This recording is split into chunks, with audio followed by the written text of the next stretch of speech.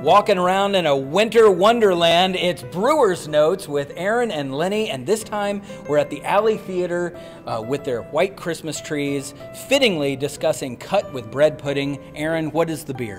Cut with bread pudding is our Christmas ale. Again, 5 malts, and again, base beer of Christmas ale has no spices, but this beer, we change it up. We add some cinnamon in the boil. And we do add some, absolutely. Spice it up, and then some vanilla bean in the fermenter. So you definitely, you get hit with it right there in the nose at first. Flavor is definitely there as well, and it tastes kind of like bread pudding in a glass. Yeah, so if you don't want an actual dessert for dinner, you can have liquid dessert. I do that each and every day. That sounds great. All right, thanks, Brewers, and would you like a little of this too, sir? It's cut with bread pudding, everybody. It's delicious.